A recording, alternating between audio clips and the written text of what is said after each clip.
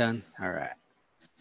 I may go to copy and leave that one open, paste.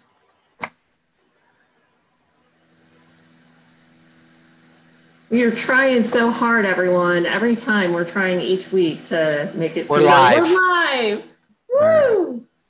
Well, finally, Go ahead and share your we're going to give screen. everyone a few minutes to get on over to our website and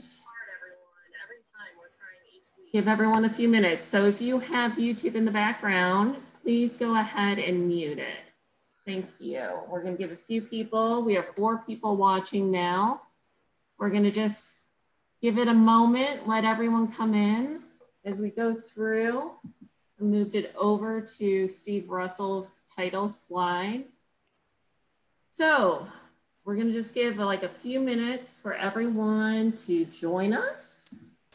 And then we'll go ahead and welcome everyone to our 3rd episode. Slowly but surely, we are doing a little bit better and figuring this all out. So thank you for watching the Rockport Studio Tour live. We're here for episode 3 with Steve Russell, paintings, bronzes, and coconut goblets. Now, Steve is an amazing fellow here in town, and we're so excited to have him aboard.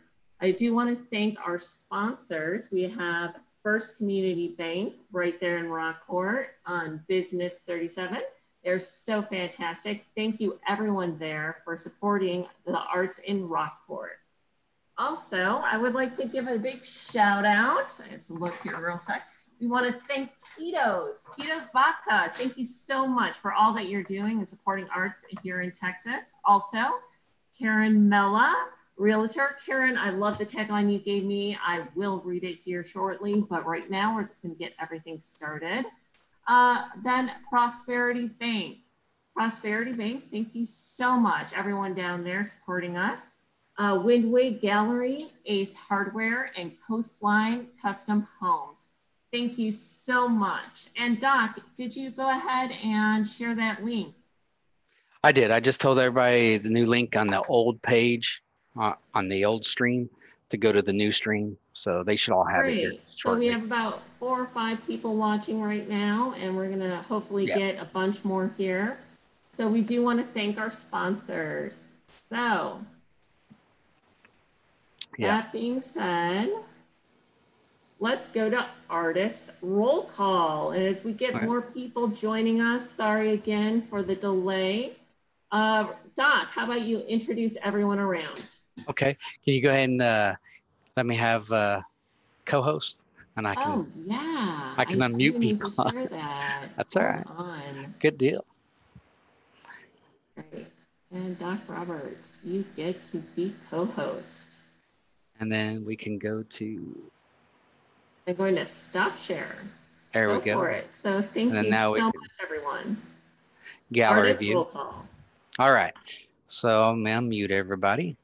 You all. There we go. And to my right, I have a lady, and I don't know her name because it says home on her screen there. Oh, that's Sarah Morrison. Sarah Morrison. All right. Sorry. That's all right. I didn't know your name, so I couldn't remember. But, hey, Doc, hold on just one moment. I'm getting reports from YouTube that they're not seeing it in the chat. So if you could please post it again to the link to the new. You did post something, Steve. I mean, a doc says, welcome to live chat. Remember to subscribe to that's all it is. Okay. There's actually. For some reason, it shows I'm posting it, but it's not. There, I posted it again. I'm posting it too. There you go. Yep. That's the old link. More folks. We have 43 people watching us now, so that's fantastic. Going. Okay. Oh, well, 43 people on the other one. Doc, it's Diane. Can you tell me why my picture is there instead of me? Say it again. Why is my picture there instead of me? You have to share your video. Diane. Yes. How about you swipe one direction? I've got start video, share video. Sorry, I don't know how to do this. Okay. Diane, can you tell me why my picture is there instead of me? So Diane, you have YouTube on in the background. Will you please mute that? No, I do not. Or someone has YouTube on in the background. It is Tanya. It's me? Yeah. Do that again. Got it. Got it. There we go. I still don't know why I can't. What, Carol, what did you say about swiping to get my picture off of there? Are you on your phone? No, I'm on the, Well, then you have to allow your video.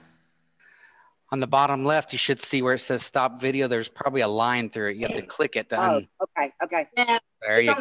Right on. There you go. Great. Thank you. Sorry for all the technical difficulties here, but Really? it's a live show, so that's what you get.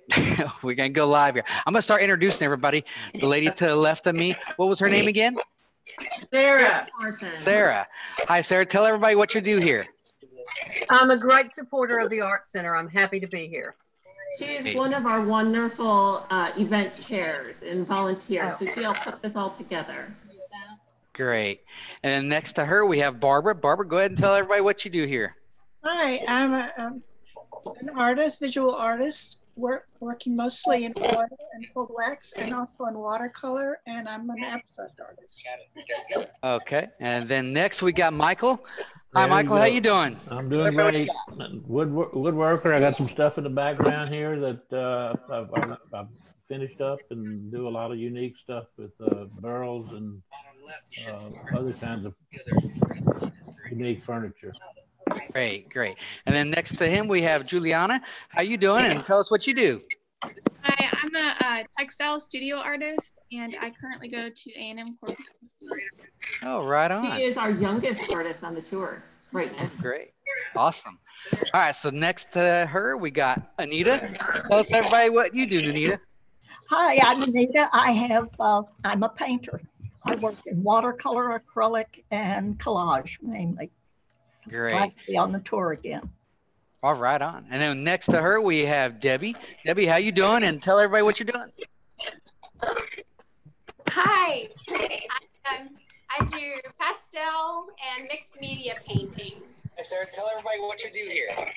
Okay. And then next to Debbie, we have Elsa. Elsa, how you doing? And tell everybody what you do.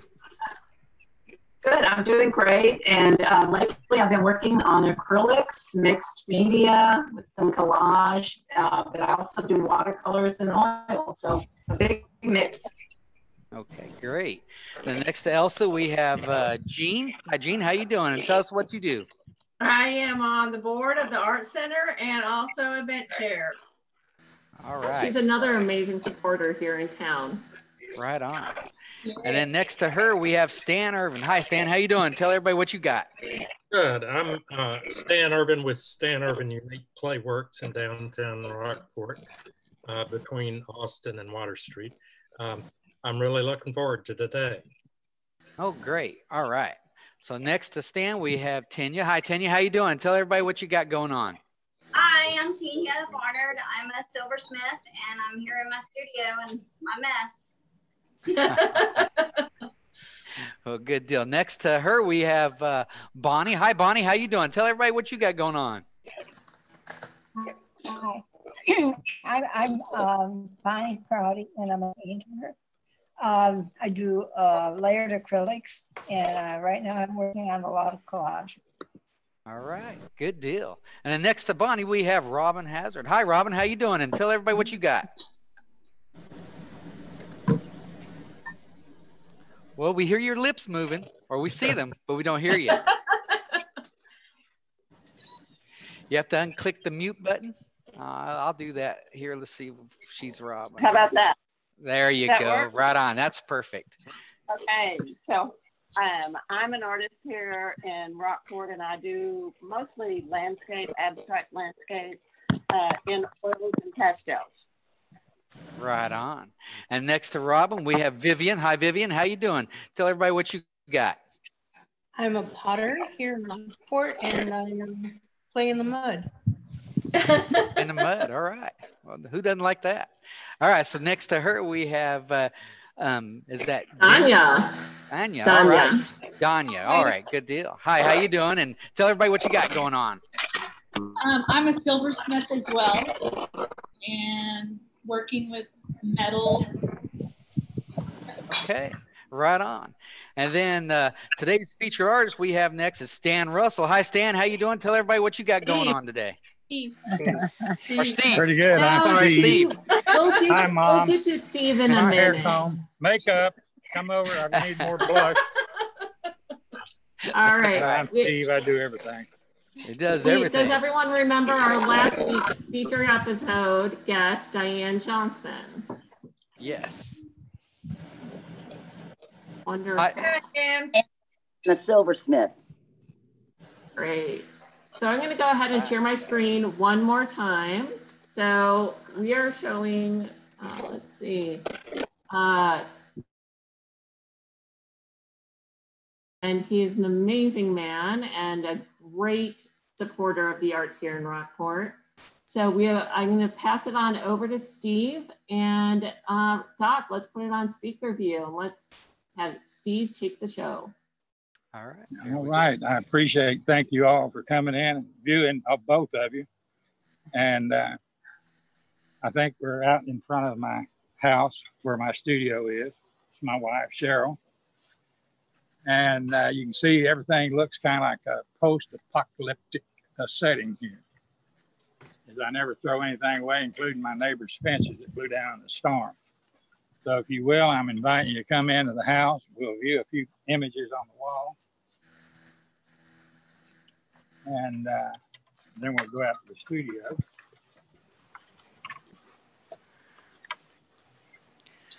All right, right on. If you can see the door, I carved that, whittled it, whittled me a door.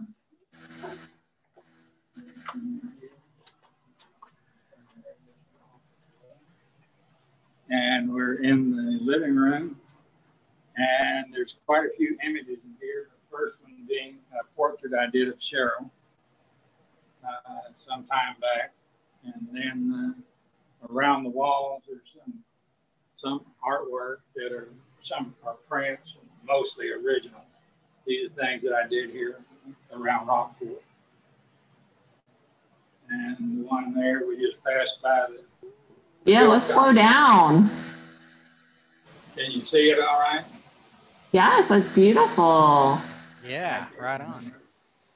And we'll come over to where there's a ship painting here that's in Cheryl's private collection.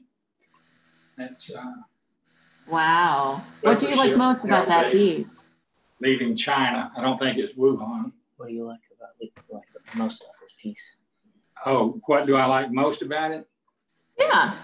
Well, it's just a romantic subject. I've spent years studying square riggers, painting them, and ever sets weather conditions, time of day, clarity of the water. You know, it's just, I love painting open sea things. It doesn't have to be clipper ships, but that's one of the ones that I like most.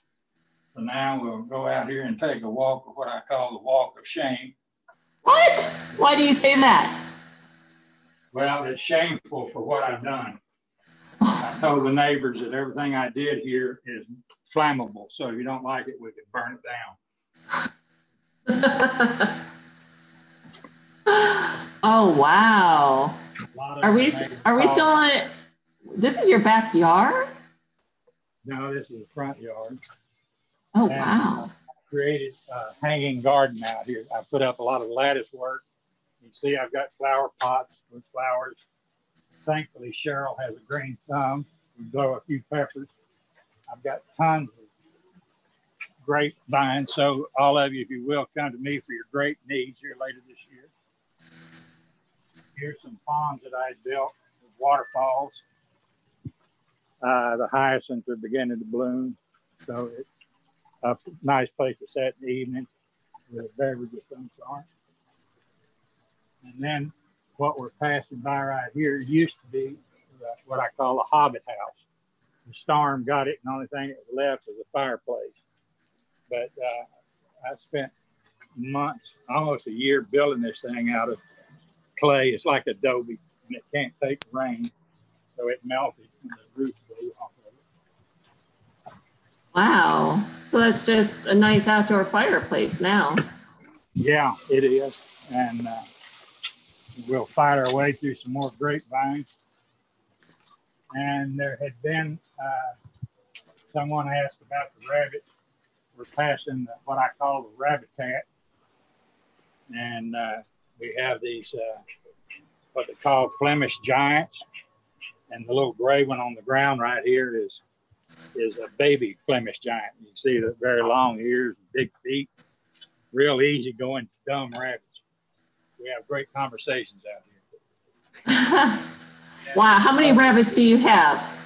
We have a bee colony. Which how many rabbits do you have? Oh, how many rabbits? I have about 25. Oh. I just love to sit out here and look at their ears. They think they're hiding. Now we're Margo wants to know if those are grapevines you got. Yeah, those are seedless. I have white grapes and purple grapes. All of them are supposed to be seedless. And I know where I'm coming to get some grapes then. All right, good man. Good man. I'll make you a special deal. All Bring you a bushel and we'll try to fill it up. This is a nook in my studio. Okay. That is mostly, well, in fact, entirely prints that I've done. Oh my goodness.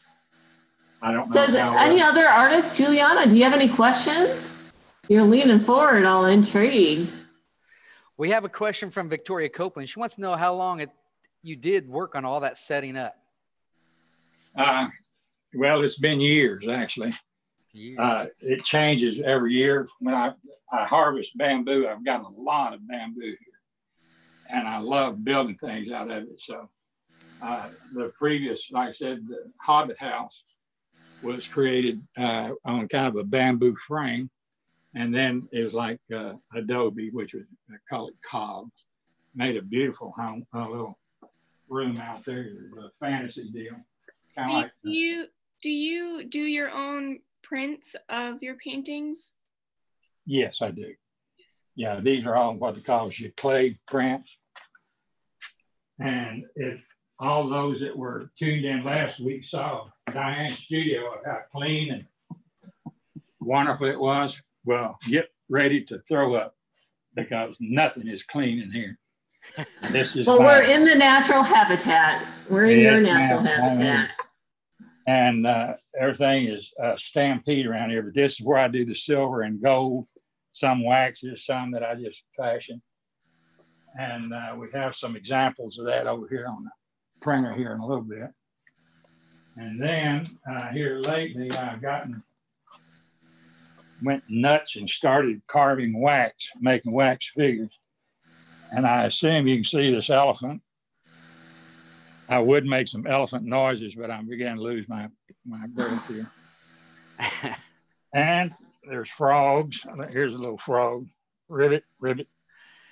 We can all, but anyway, these are waxes that I'll pour into bronze. And then things get a little more complex. And right here, I'll get in just so you see the scale of this. This is a wax of a conquistador or Spanish. It could be any. It could be French, Portuguese, English, Spanish. But we had several centuries of European interface here that sailed into Rand's Bay. And so I did this to kind of represent all those people. And you can imagine the Native Americans that were here for arguably 30,000 years. Then all of a sudden one day, a guy like this showed up in a ship. And the Indians stayed hidden. The only time you saw one was when they let you see them. So this represents that, and I was going to call it European interface. And then next to me is a pirate. I'll step around this way. And this pirate, there was a lot of buccaneers, privateers, and just out and out pirates that roamed around the Gulf and in and out of these shallow inland bays, Aransas County being one of them. So there was a guy from Havana that was called El Mulatto. And so this is my rendition of a man that was from Havana that sailed all over the coast, and so he would be of mixed race. And then, what are your plans for those large wax figures? I didn't understand the question. What are your plans for these? Oh, I intend to someday pour these in bronze, which would be a very expensive comeuppance. Do you And have so, abilities to do that on your property? Do you have a furnace, or would you bring it somewhere? no, I would probably take these to a foundry somewhere in Texas. This is when I build these things, I usually build the head first, and then I build a body that'll support it. And this is going to be my Caronco Indian. Somebody wants to know if that's Spanish or Portuguese. Oh, the conquistador. He's a generic explorer from the 15th century, and there were English, Spanish, Portuguese, all of them, French, especially coming in and out. And some years ago, I had started a pirate. These are made of wax. And this pirate I was going to do and kind of donate it to the high school if they wanted it. It was going to be a life size, but the storm came and blew all the windows out of my studio and all the doors off, and just generally created a heck of a mess in here. And this pirate kind of got beat up real bad, and I've never rebuilt it past that. And just for those of you at home, when he says the storm, he means the Hurricane Harvey from 2017. Yeah. Exactly. And then I've done some other waxes that I just did for the heck of it. And this one up here, the head will be of a monk that traveled with those European explorers that usually kind of wrote things down and wrote a history of it all. And then this would be a Caronco child. And the mother I'm doing right now in clay. Speaking of clay, there's an old friend of mine that died here a few years ago, was a singer-songwriter. His name is Guy Clark, and this is Guy in clay right here. And so I don't know what I'm going to do with that, but his sister said, well, it looks like him. And she came over and helped me critique the thing of, you know, I'm not finished with it, but you can kind of tell who he is if you knew Guy Clark. And you have to kind of keep a sack over those things and keep spraying it with water because they dry out disproportionately or crack. Then I have lots and lots of paintings, you know, hanging on the walls in here that are originals mostly. And lately I've neglected painting, not totally, but I've had to do some commissions that I needed to do to sponsor all this foolishness. But you can see there's a lot of images in here, mostly Texas, hill country, coastal, the shrimping industry with the Louisiana boats that come in. And so anyway, these are all international. Some of it in Italy, around Europe and places. I love Venice, painted there quite a bit, and then Rome. And then there was a period of time when I lost my mind and decided I wanted to blow glass. So I built a hot glass shop, and these are some of the chandeliers that are inspired by Dale Chihuly.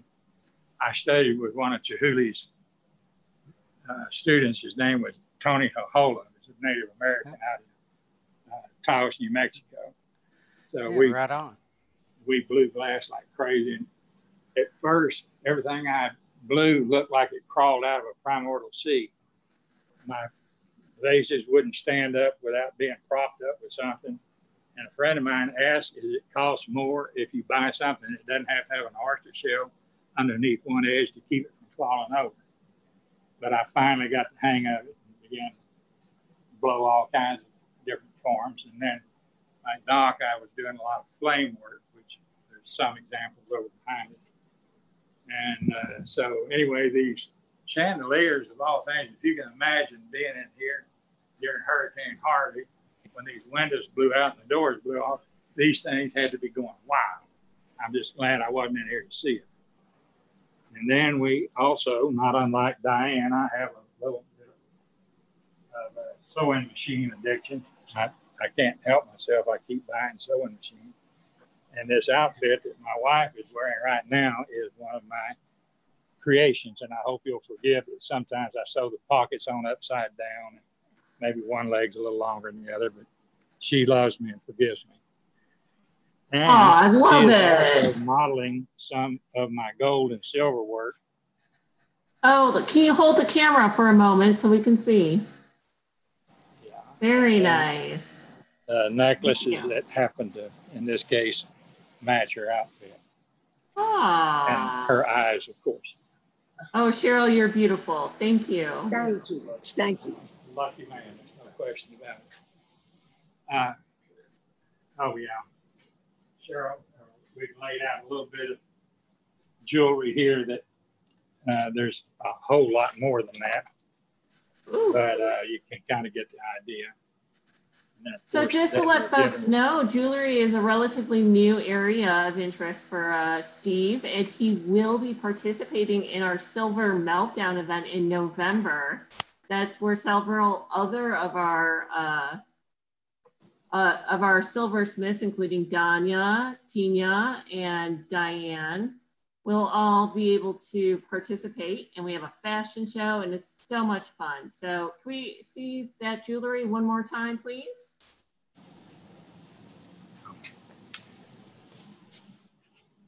Thank you. Wonderful. Now that we've seen a little bit of what's going around, I want to open it up to all the other artists. You guys have questions for Steve? Yes, I do. Hey, Steve, it's Debbie. Yes, Debbie.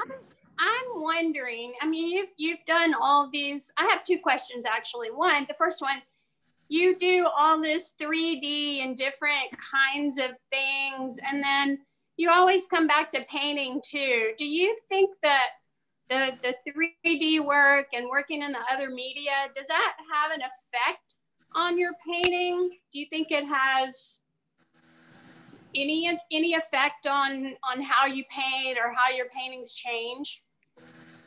If I understand the question, probably I go like pastel, oil, watercolor, and any other medium I can think of. That whenever I do it, I just run to the wall with it, just trying to see what potential can be achieved. And then I come full circle, like when I leave oil painting, is kind of where I came into this dance. And then I come back to it. And it usually, I find that I'm a stronger designer or an artist because of the absence and studying other forms. One of the things that I've been doing here lately, and it's featured today, is the goblet, the famous coconut goblet. And coconuts are notoriously hard to center because they lob around. So when I have a full coconut and I put it on the lathe, I tend to have flying coconut. So if anybody ever comes over, give me some advance notice and I'll turn the lathe off so we don't get hit by an errant coconut. But it makes a neat goblet. I love drinking out of it. Great. In fact, I want to drink some right now. So I'm going to ask if your cameraman, just if you can make sure that you slowly move. We're getting a little dizzy. So if you could just slow the movement on the camera. All right, we can do that. Thank you. Yeah. I'm sorry. Okay. I'm going to drink this very slowly. Debbie, second question. Yeah, I'm still asking questions, Steve. Hey, we've known each other about 40 years. Can you believe that? I know it flies, doesn't it? Yeah, it does. And over those years, you've done portraits, you've done Native American, I've seen you do just about every subject matter. I wonder if you have a favorite and if you have one that's most challenging. My most favorite is any aged face that has a lot of character in it. I tend to really enjoy doing that. So you get down in a kind of a third world position sometimes, such as Mexico, and find people that have been a little less fortunate. They've spent their life out trying to make a living in the fields and the sunlight, and it reflects on their faces. So I like that people that have so much written on their face. It can be a child even, and no matter what the ethnic group. I just love doing them all, but especially the older ones. Great. Can you tell us a little bit about that piece behind you? All right. That is, I've been doing a little bit of a series of lighthouses here lately that were an experiment of fantastical, fantasy lighthouses. And I use the word Hobbit again. It's like if the Hobbits built a lighthouse, it would probably be leaning and twisted around in all kinds of ways. So I've been studying doing that. And this particular painting is fashioned after a lighthouse. I believe it's in the mouth of the harbor in Bainbridge, Maryland. And it's in rock. So I changed it from rock to wood. And this lighthouse couldn't possibly exist. It would fall over within 2 weeks. Here's one of the studies that I was, if you can see that all right, of lighthouse. It's real crooked and back and forth. So it's just out of my imagination. And this one behind me is, I've got a lot of birds that are it's kind of like a crossroads, and that's what I was going to name it. But I've had some problems with how I'm going to use the light in here. And so I've got quite a bit more work to go, but it's been an exciting trip to get to the point where I am now. Steve. Oh, go ahead, Stan. Steve, could you talk a little bit about your formal background, or are you entirely self-taught? How did you get started? Yeah, I started as a young, in my early teens, trying to do things that were too complex. And it was very frustrating that there was a man that later became my teacher and mentor, and his name was William Briegel. And a man in Fulton, Jack Sanders, had bought several of his paintings, and they were hanging in the lobby of a hotel, the Sand Dollar Hotel. So I used to ride my bicycle, which is about 5 or 6 miles, a couple of times a week, to go in there and just sit and stare at those paintings of ships and, the coastal sailing vessels. And then I'd go home and try to replicate it. And it turned out that I just wasn't skilled enough at that time to do it. So I ended up studying with this man. He took me under his wing for several years, and I studied with him until such time as I went off in the military. And then I kind of got exposed to quite a few West Coast painters around Laguna Beach. And then in San Diego, there was a Frederick Whitaker, who was a very noted watercolorist, and another guy named Robert Landry. So I studied with those guys. And then I came home and thought that I was ready to go. So I began painting on my own. And I ended up studying with a guy from New York named Wolf Kahn.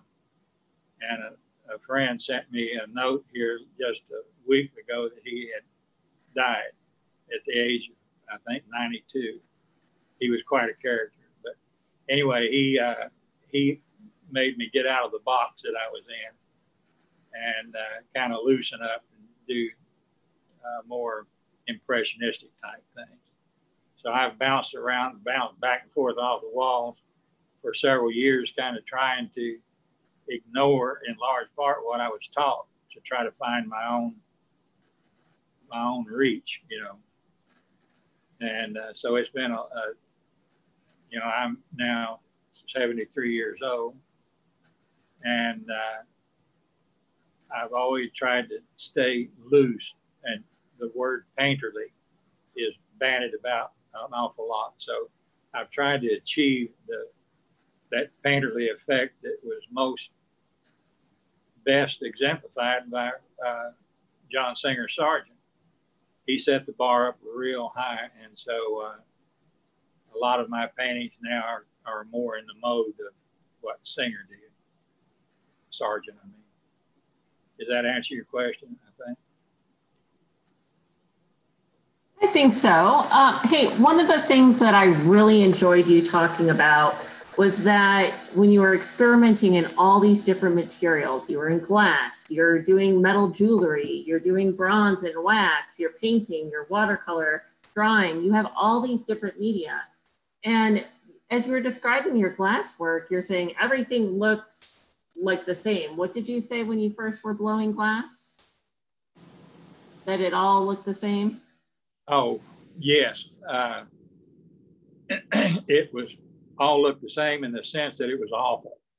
Oh. You know, I couldn't blow a symmetrical form outside of like Christmas ornaments. Those were pretty easy, and that's how I could afford this outrageous gas bill that I had, because I built a hot glass shop. It took me almost 3 years and an awful lot of our resources, economic resources, to do it. And finally, when I got it going, we were almost broke. And I thought, what have I done? You know? And I was trying real hard to blow wonderful things that would hang in the Smithsonian. You know? And so it was just, it took a while to begin to get enough experience to settle down and start creating things that were symmetrical. And then there were technical things. I'd put a piece in a annealing oven and it would melt, you know. And sometimes when I got it out, people were fighting over buying it because it was real abstract. And I thought, no, I'm fixing to throw it away. And they said, like hell, I want to buy that. So I was grateful to get to, you know, it was by accident. But I just stayed at it, and finally it began to come around to the classic type designs. What I like about it, though, is that you seem to get into all of these different media, and you don't seem to have any hesitation about exploring or venturing out, or you're not sticking with the tried and true. How do you take those risks? Well, to tell you the truth, here lately, it's YouTube is going to be the death of me. I go on there and look at something and I see something else. I think, man, that looks interesting. And so when we were talking about the flame work, you know, the seashells. Is that glass? That's yes. Glass, yeah. Oh, wow. And, conch shells. Fantasy type things. So can you see that? Oh, yeah. Yeah, that was really fun. I blew hundreds, if not thousands, of seashells. Each one was different. Steve, you said that you were working more in kind of a surrealist type of inspiration, like the lighthouse behind you. Do you see yourself working kind of in that realm in other types of media that you work with? I do. I just try to be my own person. Scratch one of those shells. Just oh, you could call it abstract. You could probably sell it for more. Yeah, put it back in the annealing oven and melt it. Thank you. Is my hair still combed? Oh, it's beautiful.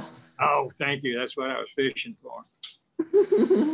I get thirsty. I got to take another drink out of my coconut goblet. Sure. Well, we're approaching about the time where we start. I hear that you are being very generous and willing to give away something today.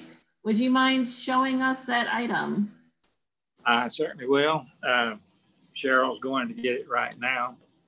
And she selected, she selected this piece. And yeah, it was out of her personal collection, so it was like pulling teeth to get my hands on this. That no way. Yeah, but she has a lot in her personal collection. All right, if you could just hold that still so we can see. Let it focus. Oh, wow. That's some great texture. Thank you. I have a question. Ooh, Danya. Steve, do you alloy all your own metal? Yes, I do.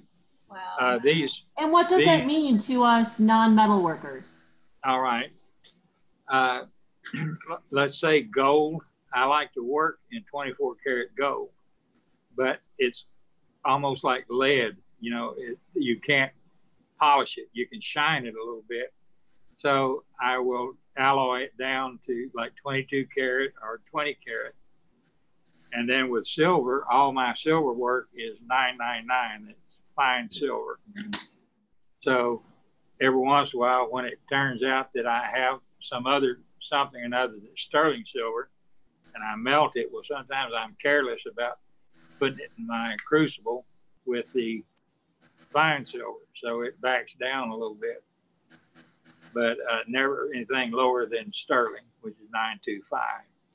But I buy silver now all from a metal supplier that is all pure metal when I get it. And it's in what they call casting shot, little BBs. And this particular one, I had built a silver necklace that I braided with silver wire. And I cut it up in pieces and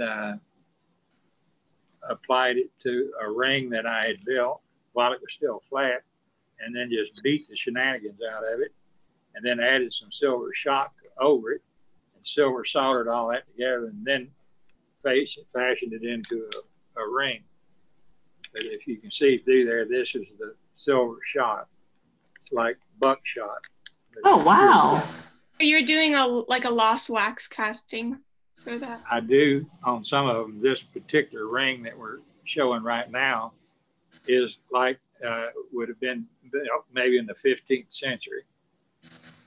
I melted the silver and poured it almost on the ground, and then ran it through a mill, and then beat it with a hammer until it was the right thickness, and then cut it out into a strip, and then wrapped it around a mandrel and silver soldered it, and then put it on the mandrel and made it round, and that's what we have here. Some people think that this had to be a lost wax, but it's not. Although I do a lot of that, especially with gold. What size is that? I think it's a 7. Size 7. Ooh, all right. Well, as we start, we're going to ask everyone, our audience in the chat. We have just about 70 viewers right now. If you all would type a number between 1 and 80 into the chat box. And Doc, if you could bring up your screen, if you'll share your screen, and we'll do the drawing of the number of who will win the lovely Steve Russell, Cheryl Russell ring. All right, we're getting our first numbers in. All right, that's not the, number 8's not the number yet. I'm gonna give everybody about 30 seconds or so to get their numbers typed into the chat. Once again, if you are on YouTube and you have a YouTube account, go ahead and log in, and you can watch the Rockport Art Center live, as well as type in the chat to the right, and you can log in and join the chat and ask questions of all your favorite artists that are going to be featured in the next few months. Also, if everybody would go down to on the bottom right-hand side of YouTube, there's a little subscribe button. If you'll just hit that little subscribe button, you'll be notified every time we go live. And then that way you don't have to worry about it. And then you can be notified when we go live every single time. And we will work out our going live feature. I'm sorry, I am going to bring in some expert support on that one. Keep going, Doc. Yeah. And then what we'll do is also, there's a little thumbs up. If you'll hit that little thumbs up button, that lets us know that you like it. And then we can get some feedback and stuff like that from everybody. So here we go. All right, we got quite a few numbers in. I'm going to go back to this screen share page here. Where is it at? There we go. All right. And I feel like we're screens within screens within screens. Very meta here. Yeah. Let me get out of that. You just keep doing it. There we go. There it is. I got it. I got it. All right. So here we are. Everybody sees the screen, and I'm going to hit the generate button right now. Here we go. Number 11. Who's Number 11, that is Plankton Pursuits.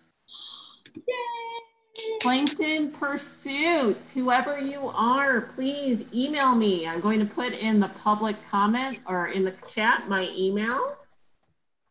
If you would please email me, and I will put you in touch with Steve, and he will get you your ring. I would ask that you take a picture of yourself with the ring and send it to me so that we can share it on social media and let you see your bling. That would be fantastic. And like Doc Roberts said, please like our video, that little thumbs up, give us a thumbs up, subscribe to our channel. The more subscribers we have, the more people that view, the more the people that view, the more our artists are going to be able to promote themselves. Rockport, and what a great center we have called the Rockport Center for the Arts. So before we take off, Steve, is there anything else? Let's unshare your screen, Doc. I can't think of a thing. I just enjoyed very much visiting with everybody, and thank you. And looking forward to the next episode. Yes, the next episode will be featuring Anita Deeble. Anita, how about you wave and turn off your microphone? Turn on your microphone. No? All right. Well, Anita will be our featured artist next week. There we go. Oh, there you are. Thank you. Hi, Anita.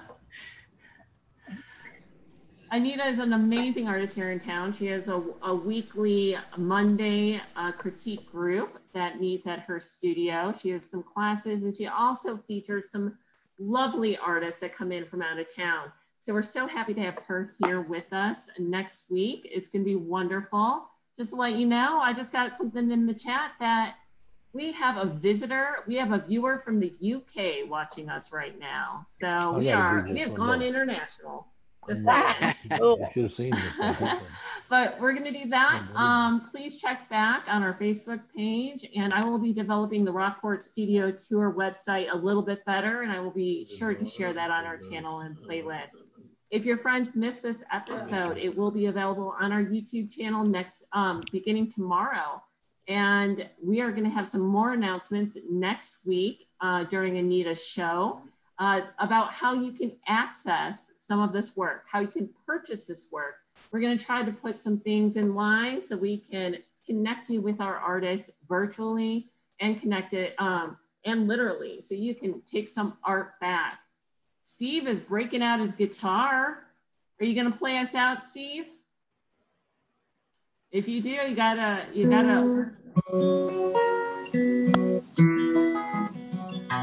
Wonderful. Thank you, everyone, for watching us today. And I want to thank our sponsors one more time: First Community Bank, Prosperity Bank, Karen Mella Realtors, Tito's Vodka, Coastline Custom Homes, Windway Gallery, and Ace Hardware. Thank you so much, everyone. And everyone wave, say bye. We'll see you next week. All right, sounds good.